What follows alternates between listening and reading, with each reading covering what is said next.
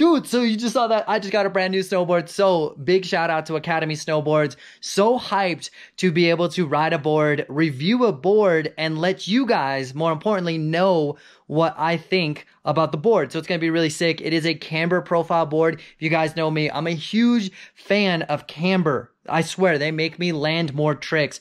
And I'm going to give you guys a full review on this board. So make sure you guys stay tuned at any point. You like the content, definitely give it a thumbs up. Also, let me know what snowboard you guys are riding down below. And have you ever been on an Academy snowboard? Make sure you let me know in the comments down below.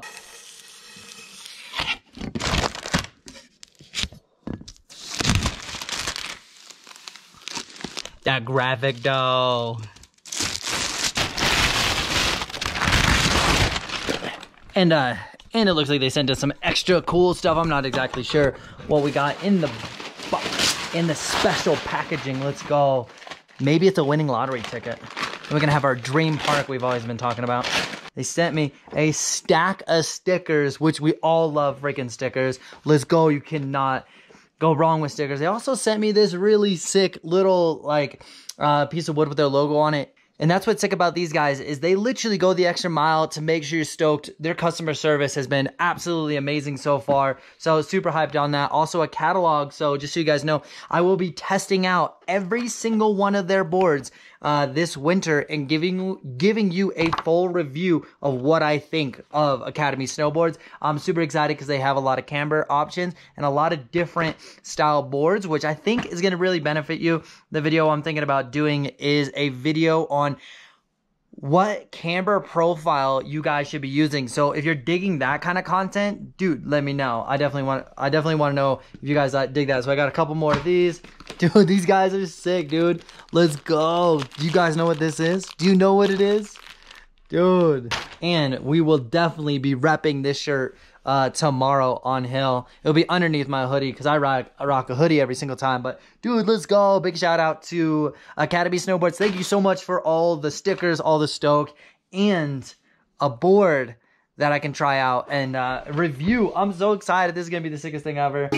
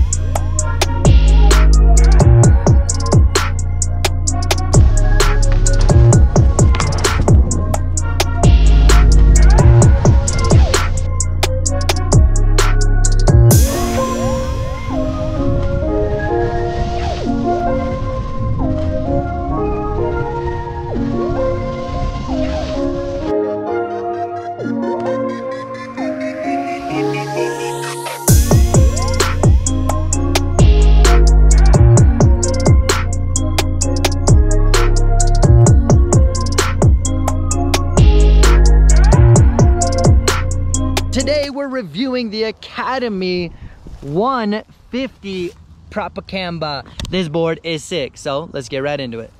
There's two reasons why I didn't do the review at the mountain. First, it's really loud and super windy and lots of music going on, and I didn't want that to interrupt the audio because it's a big deal. You got to hear what I got to say. The second part is I also wanted to give myself a day to process what it was like to ride the snowboard and think about it. So I could give you as much good information as possible. So a couple things I wanted to break down in this review was what did I think of it?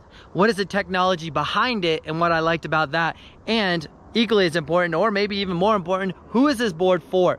First, that it's actually produced in Colorado / the United States, and it's at the Never Summer factory. So there's a lot of high quality materials that go into the board. So for me, I ride between 150 to 250 days a year, depending what I do in the summer, but I need a board that's gonna be able to last 150 plus days. So the construction of this board, you can feel that it's very quality. It's not super heavy to be durable. You can just feel that the construction is really good. So this board does have a micro camber. So it's not overly aggressive and super stiff. It's more on the playful jibby side, but it has the camber that's gonna allow you to get some pop and some performance out of your snowboard. So the micro camber is really sick. This is a true twin snowboard, which means when you ride left or right or regular or goofy, it's gonna feel the same. Also, it has a centered base material. Just so you guys know, center base material is extremely important for hitting jumps, simply because it holds wax better and it's gonna be faster. So as I'm going into a jump, I would rather have a board that's too fast where I can slow down a little bit, versus the opposite. If I have a board that is going too slow, well, there's no way to pick up speed. So the base material on this board is actually really fast. It's going to come in handy a lot when you're snowboarding, whether it's big jumps, rails, groomers, even that like flat spot on the catwalk. Like the base material on this board is going to help you. So it is a true twin. It is micro camber and has a centered base. I felt like this board was super easy to ride right out of the packaging. I just waxed it up, detuned the tip and tail, and it was ready to go. So riding rails was super easy. Riding jumps were super easy because the board felt really playful. But this is something I've never experienced. So this board is a 150, but it felt like it rode like a 148. I randomly was gonna do like a 133 run, and I felt that I could just go back 7, which was kind of funny because the board feels smaller than the size, which means that it's easier to maneuver around. And I really liked that. I thought it was really fun. So the question for you guys, you're probably wondering, who the heck is this board for? So if you're looking for a little bit more performance out of your board, a little bit more stable when it comes to riding groomers and jumps and stuff, and you're looking for a little bit more high performance. So if you put energy into the board, you're gonna get more energy out, like we talked about with the camber profile. You're gonna be able to get a lot more pop, you're gonna get a lot more stable feeling, but it's gonna make you feel a lot more locked into the snow. And in my opinion, that's a good thing. My biggest thing when I snowboard is I want to feel like I'm in control. A lot of times, there's a lot of different variations of boards out there that are designed to feel out of control, be a little bit more buttery, but this is going to help you feel in control.